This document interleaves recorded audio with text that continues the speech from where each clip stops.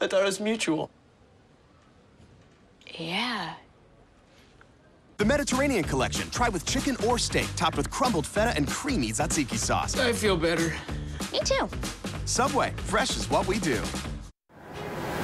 Up first at 11 tonight, the pain of terror in Orlando, uniting voices here in our home.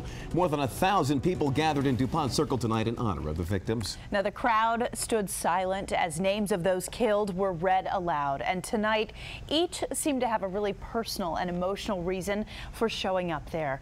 They told those reasons to our Richard Reeve. He joins us live in Northwest right now with more. Rich, tell us about tonight.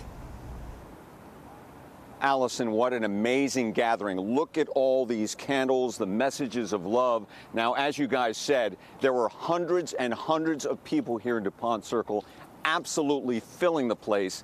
And here's the central focus right here. See the heart with the candles? A message of love and concern for those in Orlando. Hi, welcome. Would you like to leave your contact information?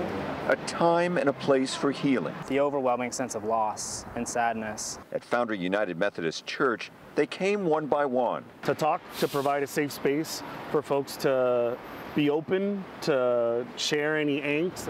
Multicolored ribbons at this dialogue session days after the Orlando shootings. It feels very personal. To see that attacked just feels like such an intense violation. We're still hoping that we're going to open our sleepy, pride-filled eye and realize it was all a horrible dream. Meanwhile, at DuPont Circle, it was not a dream. People died. Hundreds bared their raw emotions. It's the beginning of the healing process. Free hugs, firm embrace. Even a hug. So important. Everybody needs a hug today. We survived AIDS. We survived, over 1 million of our brothers and sisters lost then.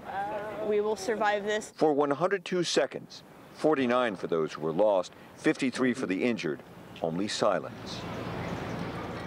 Expressing their sadness, but also coming together to support the victims and support their families. There were tears of many kinds, so many lives lost, so much healing to be done.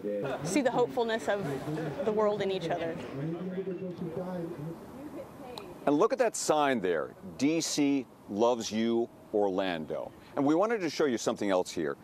This is a tattoo that a gentleman got.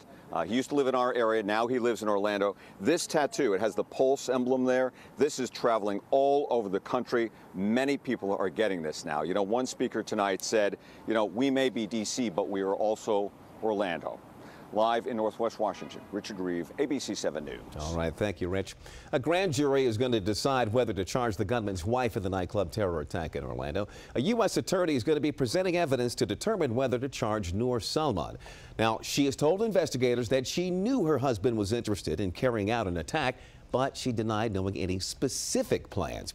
It's going to be a slow process. Investigators still are collecting evidence and trying to establish a timeline for gunman Omar Mateen's actions before the attack.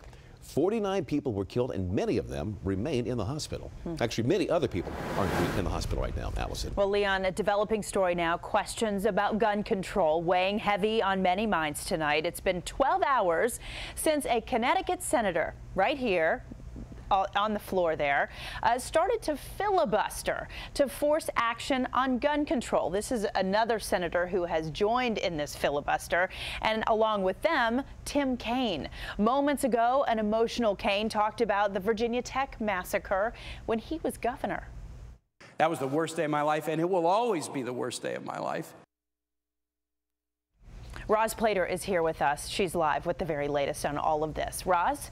Allison, that filibuster began during debate over an appropriations bill. Now, Democrats are asking for an amendment that would address background checks and the sale of guns to folks who are either on the no-fly or terror watch list. Connecticut Senator Chris Murphy led Democrats in that filibuster that began late morning, vowing to keep talking as long as necessary to force the Senate to take action on gun violence, although it's unclear if any measure would pass. Murphy represents the families from the Sandy Hook Elementary School who lost their children in a horrific mass shooting in December 2012.